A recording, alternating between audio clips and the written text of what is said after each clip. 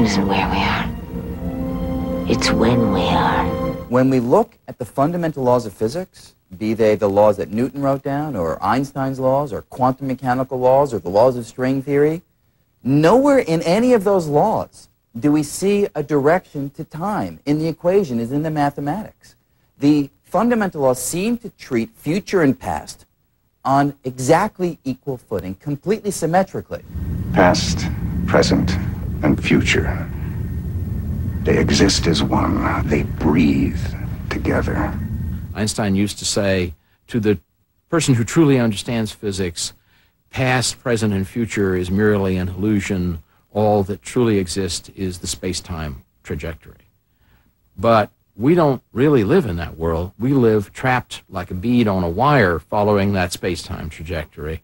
And so we can do the equations, but it's very hard to live the life that way.